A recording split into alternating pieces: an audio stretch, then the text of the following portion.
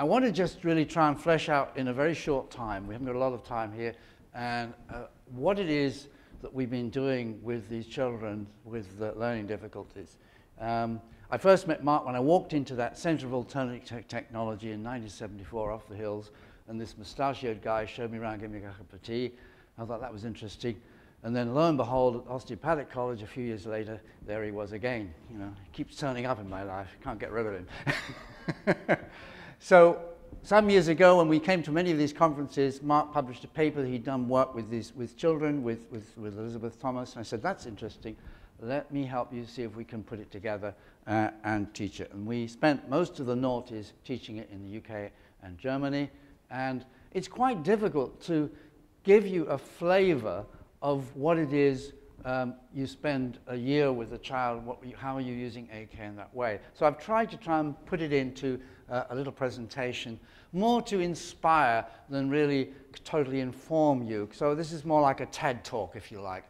So coming to you from Oxford in England, but I wanted to just take a short loop because, as John Kerry kindly mentioned, I had the great honor and pleasure of going with Kathy and Francois to our colleagues in Korea recently, and I went back and talked to their whole meeting, and a very impressive group. I'm afraid Dr. Lee has had to go home, but do, if you can save your pennies, plan on going to Seoul in a couple of years' time, because they're a very friendly, lovely, and very impressive powerhouse of AK knowledge. There's the board. And they have written quite a few very interesting papers, which you can see published in English. So quite a exciting organization to go to, and not forgetting where else we went on that trip. Here's our Tokyo team, some of whom you've seen here this week. So going back to my script, can you remember when you had to learn to read? Probably you've already forgotten it. You kind of take it for granted. This is perhaps the primary skill you have to master in school, and sometimes we forget it. But for some people, it can be a painful and almost torturous process. And these are the kids, perhaps 10% of the population, who struggle with this whole process of learning. And as Steinbeck said, it's a horrible task if you don't find it easy. Some of us learn to read almost before we've even noticed it. Others struggle extremely. So these are the ones, we're talking about pesky problems and pesky patients. These kids can be pesky because although we're all made of love fundamentally, if that ability to shine and blossom is stopped and going through school is a torturous process, you very soon start to find that that love is clouded over by a cloud of unknowing, and you become frustrated, and when you're frustrated you can easily become annoying and difficult. And here's a quote somebody I found about the struggle that occurs if you are unable to make that journey through school that we all have to make in modern industrial societies. So here's our Vitruvian man. What Leonardo was looking at, the workings of the universe. He envisaged this, what he called a cosmography of the microcosm. And it's not all happy in the working of the universe of modern children, as we know. And here is another version of the same, and maybe things are going a little bit awry for some of these kids. Mark went to the London version of this, and I went to the Oxford version of this Food and Behaviour Conference recently, last month. Very interesting conference, where we noticed that 41 billion Australian dollar increase in the cost of mental disorders in a 3-year period in the UK just recently. And in children, the most prevalent is this mental health conditions, ADHD, autism, and related neurodevelopmental disorders of behavior and learning. If you get a chance to read Dr. Alex Richardson's book, very interesting book on They Are What You Feed Them, I think it's called. So these descriptions are not really explanations, they're a description. Some people deny that these conditions even exist, but they're really overlapping. Many of children who have a description or a diagnosis of dyslexia also may show certain dyspraxic, ASD, ADHD aspects. Now, I know I'm talking to many of you who with Susan and Keen's exciting work, you know all about this, and so it's kind of nice to bring our different looking at the same things in slightly different ways. So we know that the genes load the gun. Our background, dyslexia, for example, is probably a genetically passed on condition.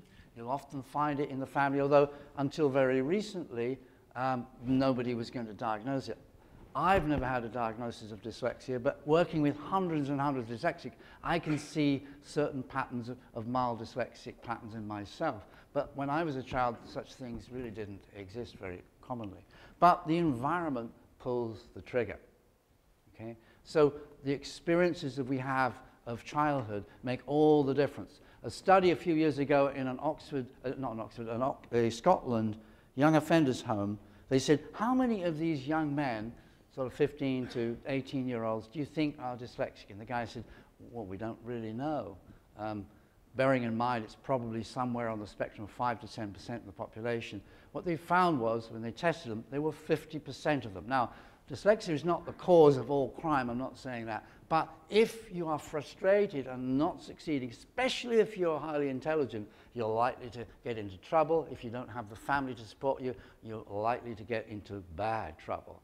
So we can offer some of these children, some of these families who are struggling, some light at the end of the tunnel. We don't have all the answers by any means. You're not going to change the fundamentals of these things, but you're going to make a big difference. And so I really wanted to take this time to share with you a few of the experiences that we've had, and thanks to Mark putting all these different tools we'd learned from the AK world of the greats, we've been experimenting with over the years. To take him to you was a variety of just sort of strange behaviours, really, that was slightly off from the usual. He was showing there was an excess of energy. He would charge backwards and forwards endlessly, always with a stick, no purpose, as far as I could see. He paid no attention to his peers. They didn't register. He was not interested in them at all. Easily frustrated, and he would scream, and he would hit himself, would bang his head in frustration. Lots of sort of I hate myself, self-loathing going on. So I took him to you, thinking I was after sort of a human MOT, if you like. So this is one mother that I recorded last year. Some of you may have seen this little clip. I've got other ones here that you haven't seen, but this is an example of a mother. And what are you going to do with this child who's running around screaming? Nobody really knows. And you can spend your time going around to various professionals, and they're all skilled in their own way. But I think what we're trying to do, and I think what the AK tool really gives us, is a chance to approach this at a number of different levels. And here's the Sunflower Trust website, because it's a great opportunity to have an organization that will fund a year's treatment spread over several months to help some of these families. Particularly the ones that you really want to get hold of are very often the ones that can't find the funds to spend time with you. So I'm very grateful for the trust for funding some of the work that we've done. So we're back to our triad of health.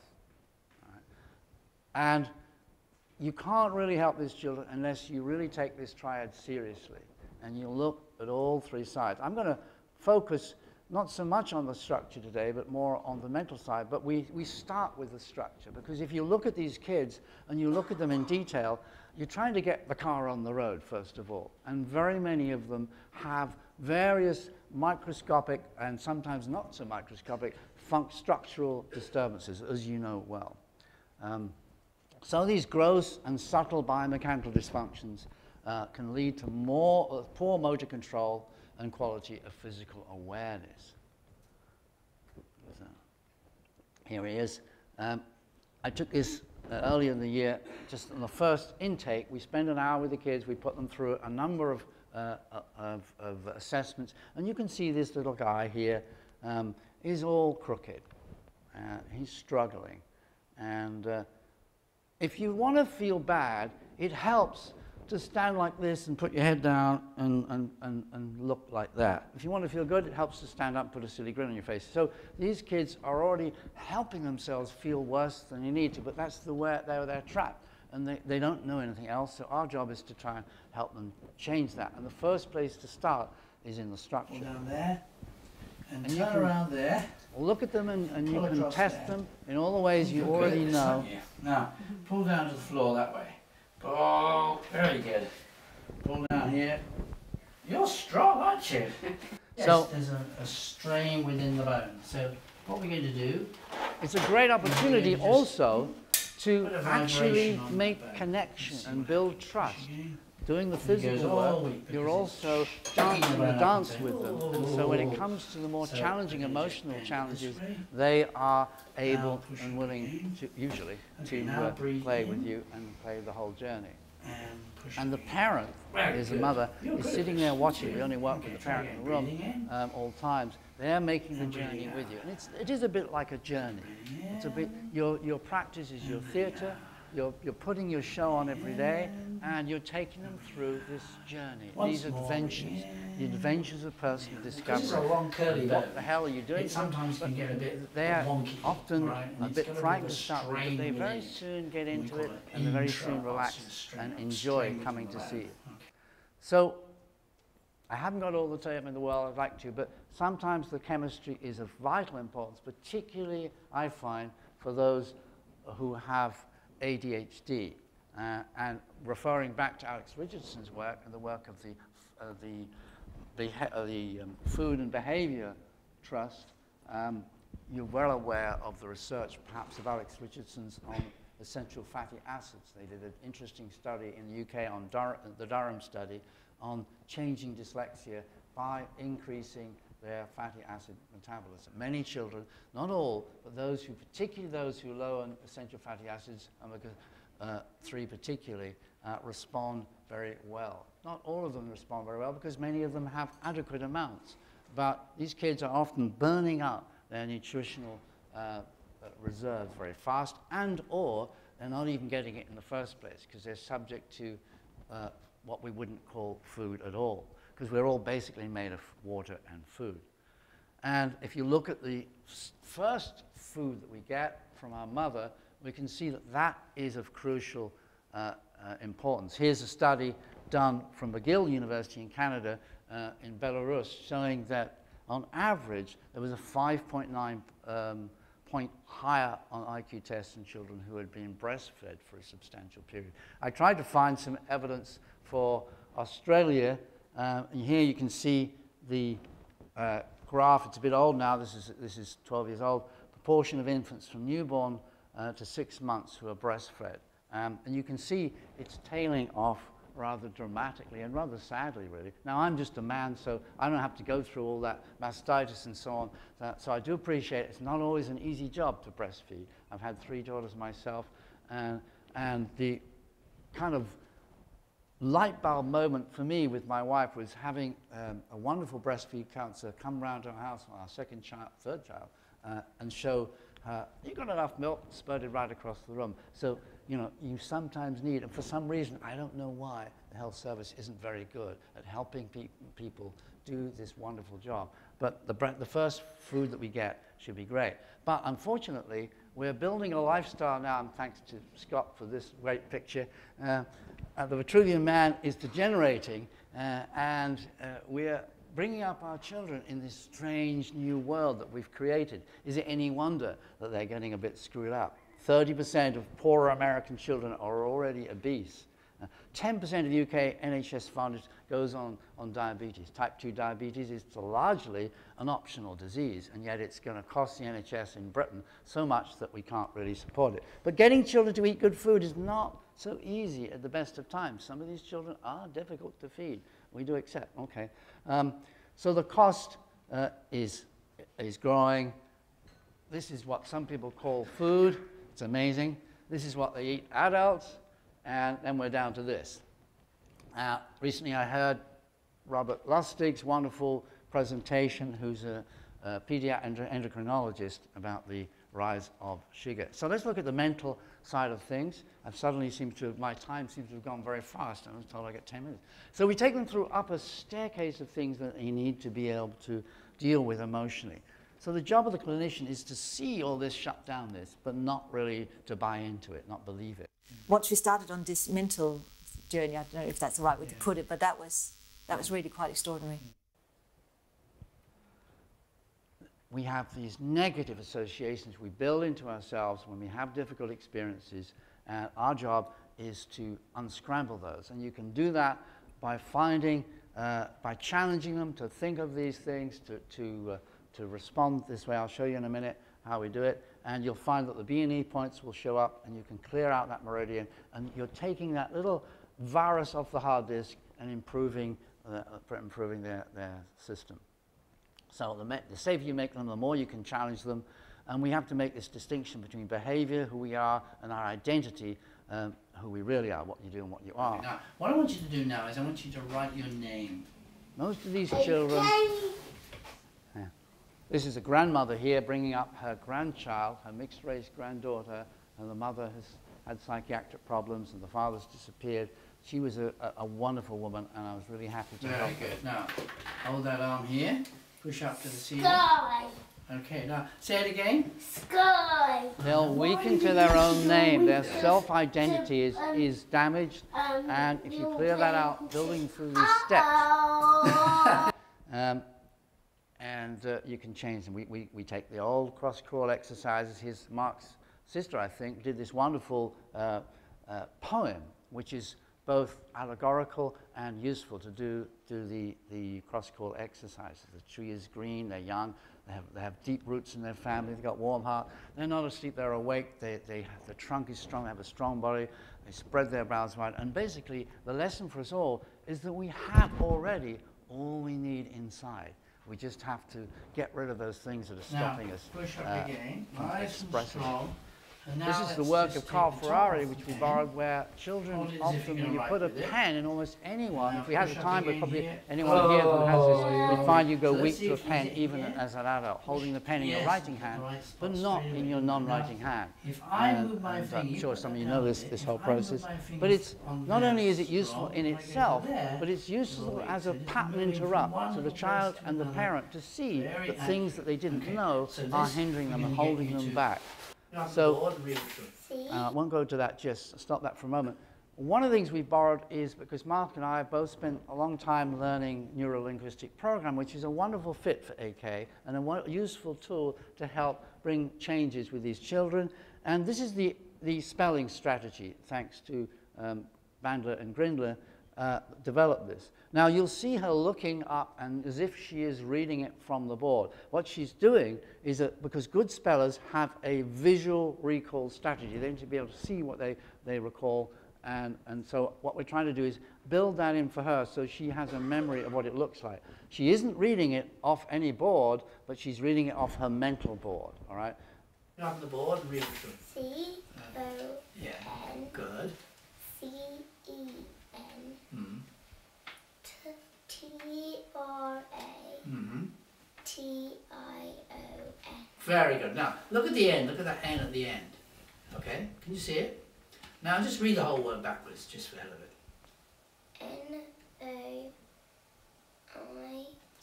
Mm-hmm. She can't see anything. She's seeing it in her mind. R-T. Good. N-E-C. Yeah. N-O-C. Wow! See, she can spell it forward and backwards. How? You're the champion! Woo! Now, that is a useful tool. Not only does it teach her a skill, and if you practice it enough, you get that visual recall strategy which, and the chunking process of chunking it down, but also the child experiences a success. And one of the things we'll find, I haven't got a lot of time, but one of the things we'll find is most of these children, the biggest change you'll see is in their sense of identity, their confidence. And if you don't have the confidence in life, you don't try, you don't go to things, you don't travel around the world to these conferences, you don't learn from the masters, you deprive yourself of some of these great experiences that we're all having. So I feel that's one of the great tools that AAK can offer us is helping these children with these kind of confidence building processes. So we build them and give them an incantation, what they can do, rather than incantation, what they can't do. Here's Magnus. This is the son of the woman you heard talking earlier. And the biggest change is his interest in other people. Right. That's the biggest one, and the one that also worried me the most to a certain extent. Yes, it was actually, because going through life not being interested in people around you is not good. So, I'll just give you that a bit more. Sorry, I shouldn't have cut her off. Anyway, he said, she asked him, well, was there any change since we haven't been going to Clive? And he said, no. And he said, well, yes, maybe. When I wake up in the morning, I think it's going to be a really bad day. But it turns out it's always a nice day. So that's not so bad. So a bad day that always turns out to be really nice is not a bad achievement.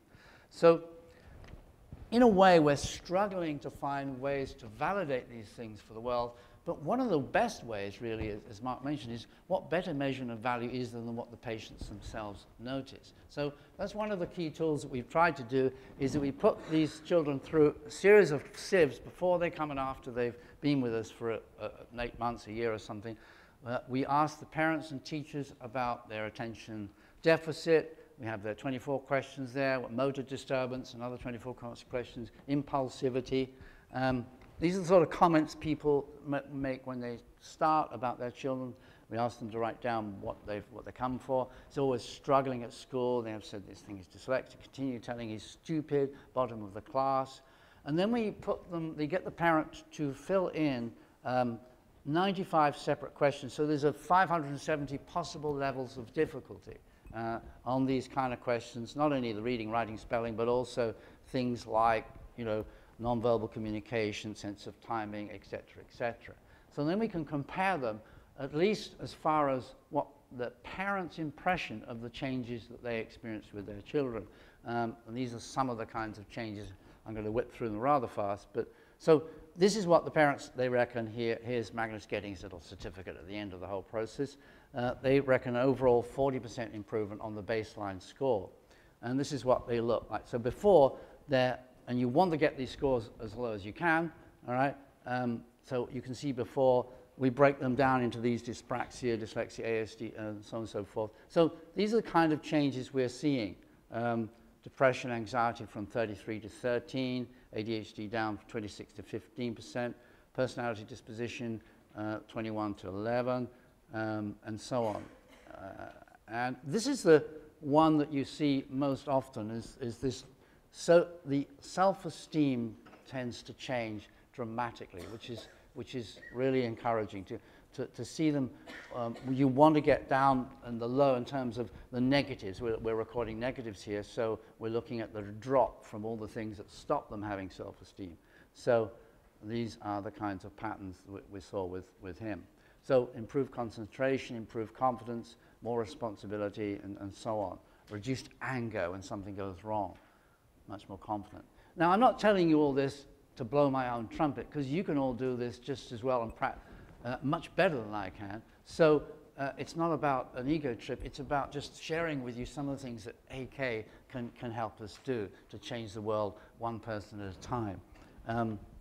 Here he is. So an overall expense, in this case, of about 1,500 Australian dollars, about 8 months of contact time broken into smaller chunks, coming perhaps once a month or so, and 8 hours really there.